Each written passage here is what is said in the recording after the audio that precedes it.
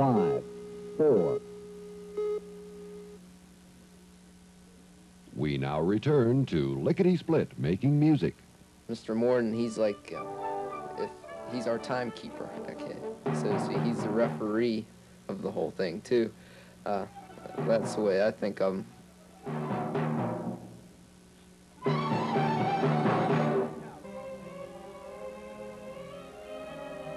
He keeps the whole beat and tempo of the songs. There's always, in symphony works, there's always changing tempos, okay? And he also sets the dynamic level, and, you know, even his whole attitude, like you might see him up there on a really fast part, he might be going, you know, really getting into the music. On other parts, he might have his eyes closed and just swinging back and forth, and it sets even the mood for you how to play the music. You see him swinging, so you start to swing. Okay, and if he's really up there intense, you want to be intense too, you know. That's how violinist Neal Phillips described Fred Morden, conductor of the Altoona Symphony Orchestra.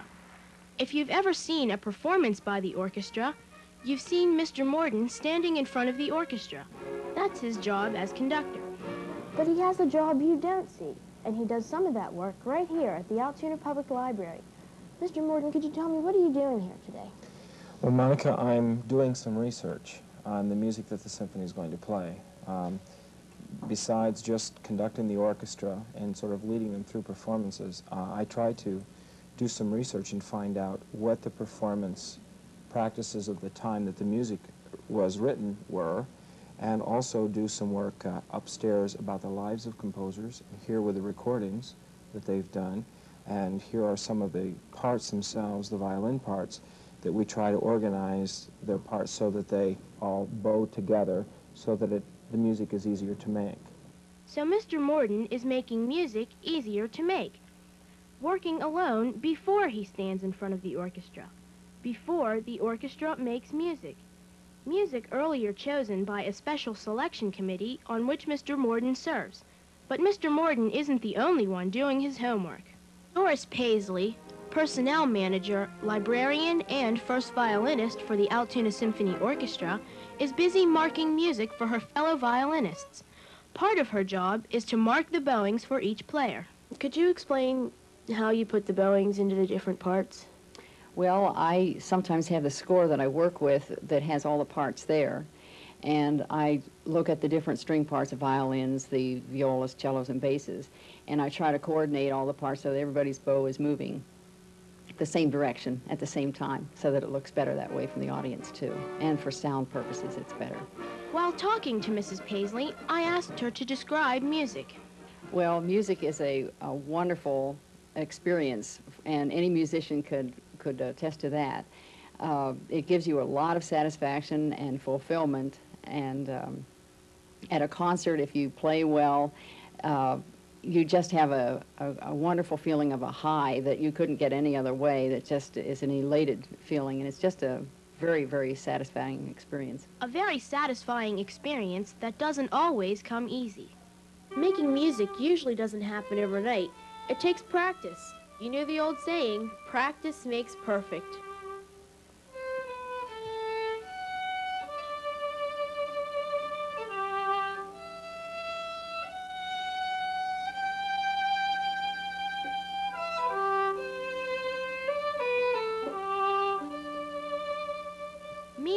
Tsai, a student at Hollidaysburg Area High School and a member of the Altoona Symphony Orchestra. She also has homework to do before making music with the rest of the orchestra. First, she gets the music that she will play, looks it over, listens to a recording of the music, practices alone at home. Then, Linda takes her music to Mrs. Paisley's house, where she joins another high school student, Neal Phillips. Together, the two orchestra members make music with a little help from Mrs. Paisley. So you want to play at the bridge and a tremolo, and then a crescendo on the second measure to a fortissimo on the pizzicato. So let's just take it right there, the fourth measure.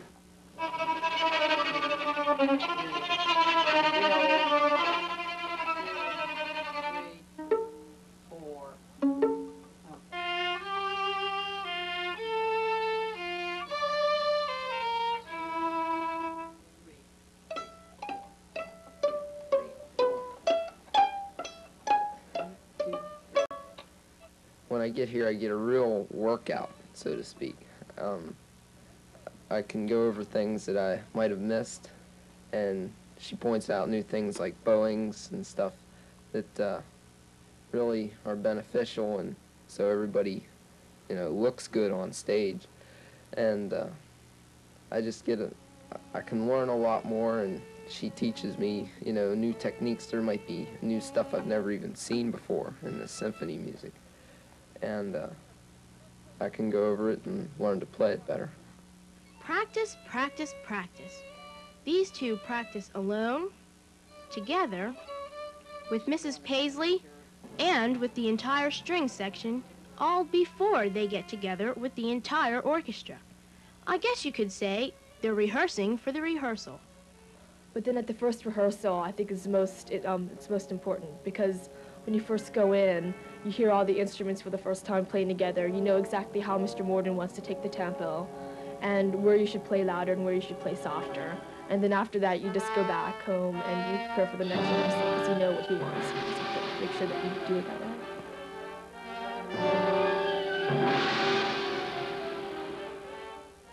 When I first got there, it was kind of, it's a little bit awe-striking that, since I'm one of the few kids in the orchestra, and I wasn't sure if I would be able to keep up. But if you practice a lot and everything, I think I feel at home in the orchestra. I still sit, I sit in the back, or we have a rotating section now, and I just try to play my part well, and I'm getting to know the people in the orchestra, so I think that I fit in pretty well. Do you have to concentrate really hard when you're playing with the entire orchestra? Yeah, I do. I concentrate more there. You know, always sitting up and ready to go so I don't miss a thing, because it's, you know, it's a lot of work. It's hard to do. You know, it might look easy sitting up there, but no way, you know. There's a lot of things it can go wrong, you know. And it's not easy sitting up there.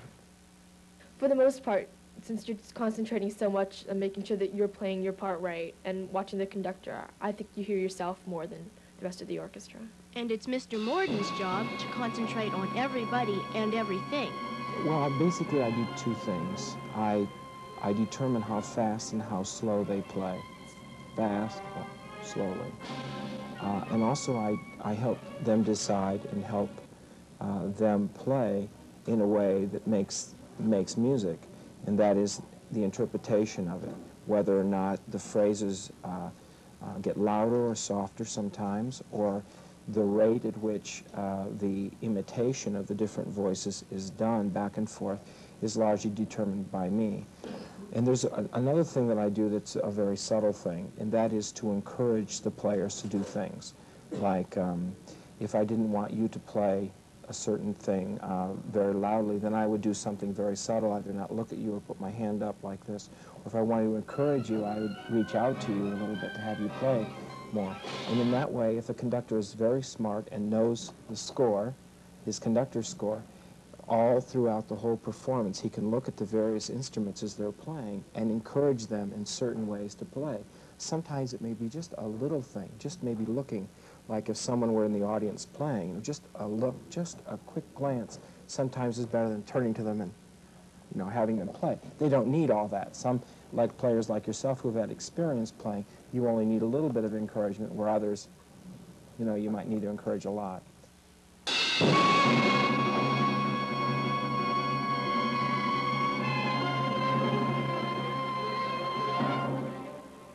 When I was younger, I heard it all sounded like to me. And as I had more and more experience conducting, I actually began to hear everything that was going on, so that if I was conducting the violins over here, I could still hear the violas and cellos and basses at the same time.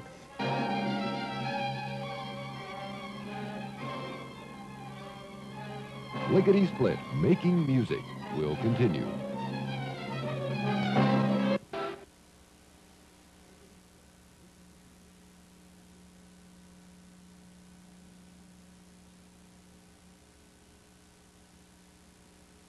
— 10, 9, 8, 7, 6, 5, 4. We now return to Lickety Split, making music. Hours of research, hours of preparation, hours of practice. Everybody spending hours of time for that one moment when it all comes together.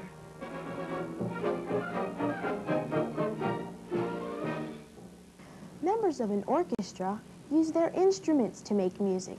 Members of a choir use their voices. The Keystone Chorale is practicing for their next concert. Unlike instrumental players, who practice at home and in small groups first, choir members usually learn their parts together as a group. But director Dennis Villani prepares months before the choir gets together to practice. I have to sit down at the piano and I have to be able to play the piece myself. Then I have to be able to know what to do so I can teach it, just like a teacher in a classroom. A teacher has to know that 2 and 2 equals 4 before they go to the classroom and teach the students. They have to know that cat is C-A-T to be able to teach the students. In teaching the music to the chorale, I have to know the musical notes. I have to know where the words go. I have to know where they breathe. I have to know all those things first myself before I can go into the rehearsal with all those people and teach them the music.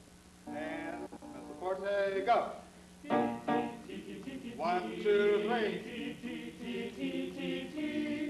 Good. Add the alto to that, please.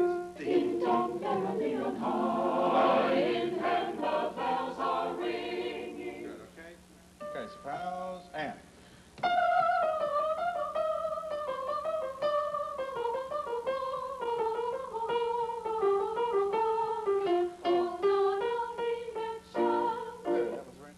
Members are from all over Altoona with many different backgrounds.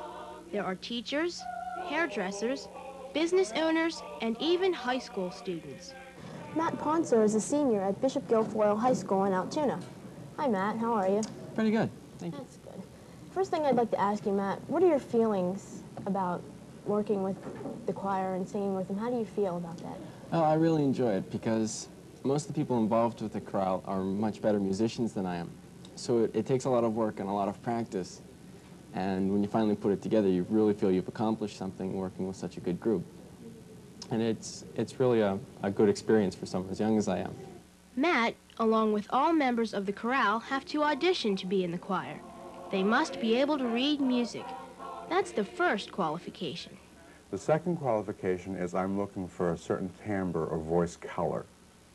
And if I feel that that color is going to blend in with the rest of the people in the choir, then I feel that person has successfully passed the audition.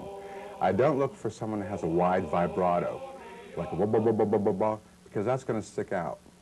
But I want someone with a real pleasant, easy, silvery line kind of voice. And that's the best kind of voice for a choral situation. Sometimes Mr. Villani plays the organ and conducts the choir at the same time.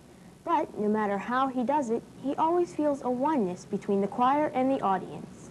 It's like I have a piece of candy, and I love it, and you watch me eat it. And then you say, boy, I wish I had a piece. So I give you a piece of candy. So we're both sitting there, and we're both enjoying a candy bar. And it's the same type of thing with the choir and the audience.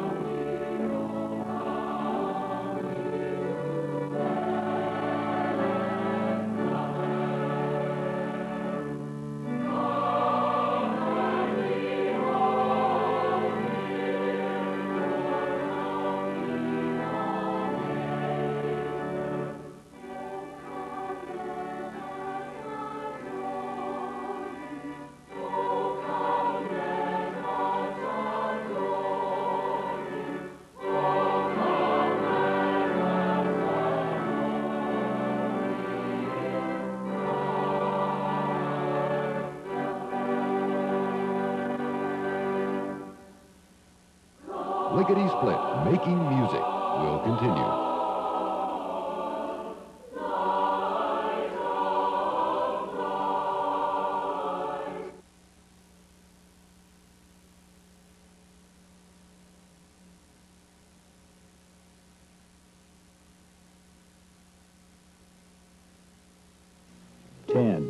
9, 8, 7, 6, 5, 4.